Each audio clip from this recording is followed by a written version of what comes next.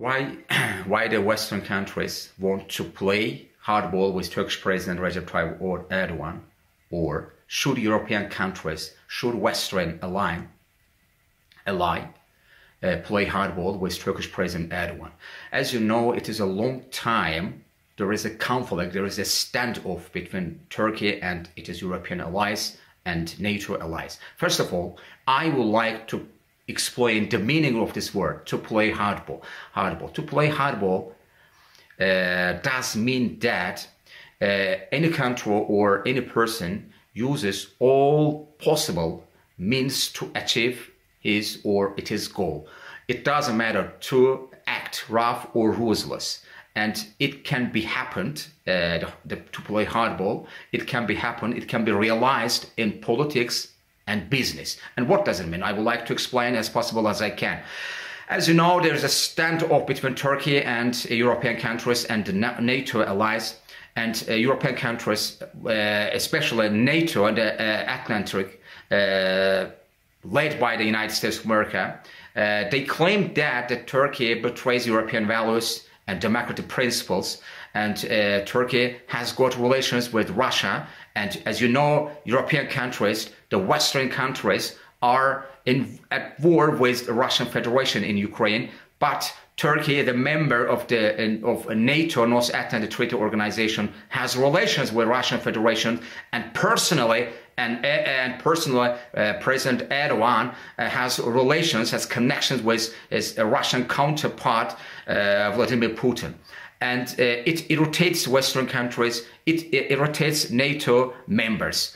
On the other hand, as you know, Turkey now is blocking the entry, the Swedes and Finland's joining NATO, and Turkey has conditions. First of all, Turkey demands the political and the Kurdish refugees and other political and the members of Gülen's religious movement. They are living in Sweden and in other European countries. And Turkey, especially the former editor-in-chief of Zaman newspaper belonging to Gülen's movement in Turkey, it is recognized as a terror organization, FETÖ. Turkey demands these terrorist suspects must be extradited to Turkey, and it is very vital for Turkish side. But Sweden doesn't want to give some important Gülenist and PKK and the Kurdish Workers' Party. It is also recognized as a terror organization. PKK is a terror organization recognized by Western countries in Europe, by Europe and the United States of America. And the reality is that Erdogan is leading in Turkey since 2002. It is already 2 decades. Turkey is led by President Erdogan and by his governments. But as you know, after 2014, after 2015, Turkey and the Erdogan government has problems with Western countries, with NATO members. Turkey says it conducts impartial policy in the Middle East. But as you know, in the northern part of Syria, United States of America supports Kurdish rebels. The rebels, this organization YPG, is recognized by Turkey as a terror organization, and Turkey has relations with Russian Federation. As you know, after the beginning of the war in Ukraine, Turkey has grown nearly 200% of this economic growth with Russian Federation.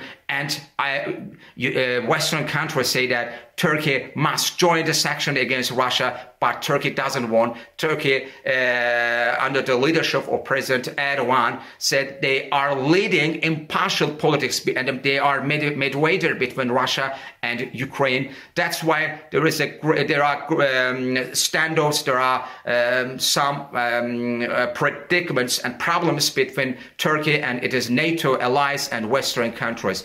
But in Turkey will be held, as you know, on the 14th May, the presidential and parliamentary elections. Erdogan party, and it is allies with Turkish nationalists. They want to win majority in the Turkish parliament, and Erdogan wants to be re-elected the second time Turkish president. And there is the opposition. Opposition uses also the high inflation and economic problems as possible as they can. But we don't know what happens in Turkey. But I think that after elections, the relations between Western countries and Turkey will be harsh, because Turkey has got harsh, and Erdogan has also authoritarian and politics in Turkey, also abroad in Europe and other countries. I think that after the elections in Turkey, the relations will not be easy, and we are waiting what will be happen, and I think that it will be. I hope that it will be very good for Western countries and for also for Turkish allies, because how long the war is in Ukraine is continuing in Ukraine. I think that the standoff between Turkey and European countries will be harsh, will be difficult, because after the World War, we see it comes new world order in the world, and Turkish position in the new world order is important enough. And I don't know, as a political scientist, I don't know, but I think that the relations, the economic and political relations between Turkey and European countries will be okay and will be better after the presidential election, after the war between Russia and Ukraine.